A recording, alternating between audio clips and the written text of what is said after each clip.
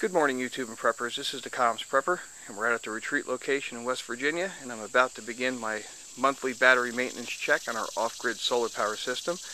And I've done this in the past, and what this involves is checking the water levels in the battery, make sure they're at the proper levels, and if they need water, I can add distilled water to the batteries to get them up to the proper level. And then we're going to measure the specific gravity of the electrolyte in each cell. Now I have the Trojan T105RE batteries, and I'll insert an image, and the specific gravity for those cells at a full charge should read 1.277 for specific gravity. Now in the past, when I've done this, I've shown these hydrometers here. I have two. One I bought locally at the auto parts store, and then one I ordered off of Amazon because it had a temperature compensation scale here. But I've never been really confident in the readings because there's stickers that are placed either on the float or actually on the device itself. So the calibration was always suspect with me, and the feel wasn't quite right. Then I stumbled across what they call the refractometer, and that's going to be the subject of today's video, how to use this. And I have to say I'm very impressed with this. I got it for less than 55 bucks off of Amazon. There's other websites that sell them, but they charge a lot more. So check around, and I'm going to insert the part number in the link in the description below. I can't show you now because I have the lid open, so I didn't plan ahead. But anyway, we'll put that in the description box. But what does come with the refractometer is, of course, the refractometer. You get a disposable, what they call pipette, for taking a drop or two of electrolyte out of your battery. And again, remember this is acid, so always wear gloves and safety glasses. You get some distilled water, and this is used for calibrating the meter when you start to use it and adjust for temperature compensation. And a small flathead screwdriver. And under this rubber cap is an adjustment. So for calibration, what you'll do is you would take 2 drops of this distilled water, place it on the glass, close this lid down, and the water will spread out over the glass.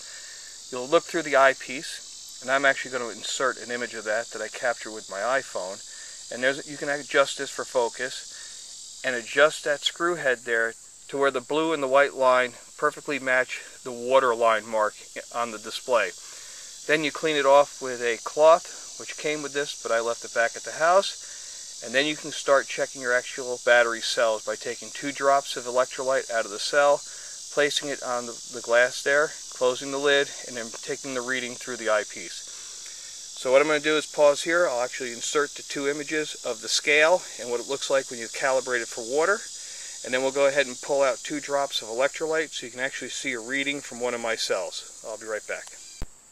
Alright guys, we just got out from underneath the deck. We checked the 12 cells. There's 3 cells per battery. I have 4 batteries, and the readings are within the average, but there's some differences between the cells and between the batteries. So we're going to go ahead and run the equalization cycle this afternoon. We're going to have a nice sunny day, so the charge controller will be able to get up the current and voltage to give us a 2-hour equalization cycle on these batteries, and I'll put that in the little record book that I have that we did our equalization for August. I'm going to insert some images that I took with my iPhone looking through the eyepiece to show you how this unit actually measures specific gravity.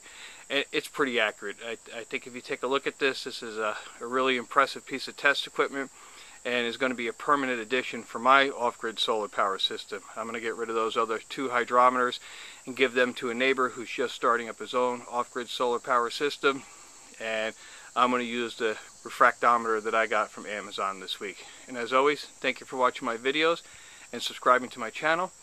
And this has been the Comms Prepper with a short video on the refractometer and checking the specific gravity of your off-grid solar power batteries. Thanks for watching, guys.